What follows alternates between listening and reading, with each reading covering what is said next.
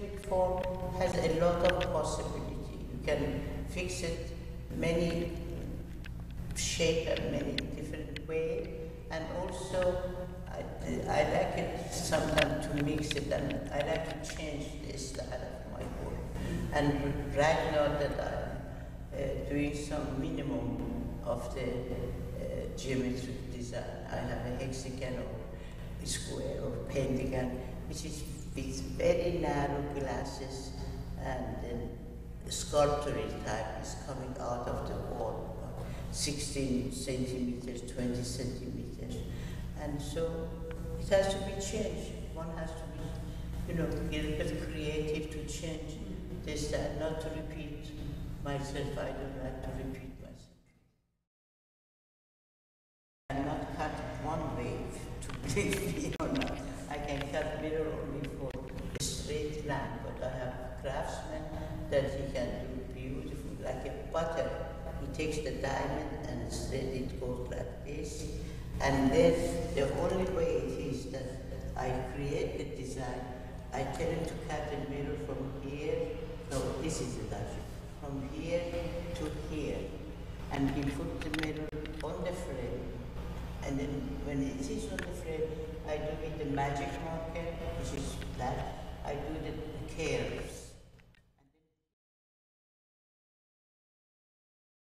Yes. Oh, all the geometric shape, they have some meaning. For instance, it starts from a dot, and then goes a circle around the dot, and then if you divide circle in three, will be triangle, which is the sign of the human being, the intelligence, and then when it's a square, it becomes meaning north, south, west, east, or left, right, above, down, and then if it's pentagon, it's your 5 senses, and then if it's 6 again, going forward, backward, to the right, to the left. Then all it has very much Sufism meaning, which I can't remember all of them.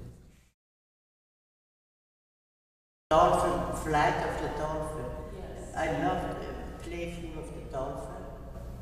That they come out of the water and jump up and down. So the wave is the sea, and this is the dolphin. And I painted blue. It looks like it's seaweed and the bottom of the ocean. Oh, that's long, long ago. It was 1945.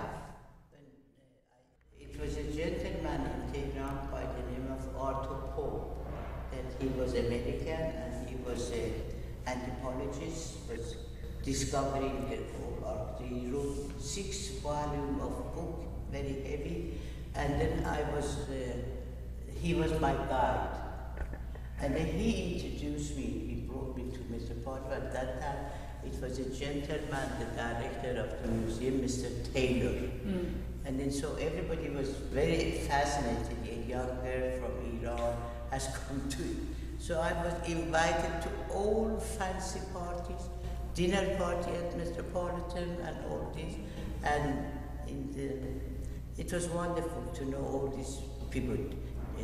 One of them was Tchaikovsky, and the Islamic department was the Maurice Dimond, that he was very sweet and nice to me, and Robert Haley. They all, they took me under their wing to show me the museum and become because I had never seen any art in my life. I was really amazed, and I remember I came to the Sasanian period and so on. I said, who stole these things from Iran? I didn't know that the museum can afford to buy it even.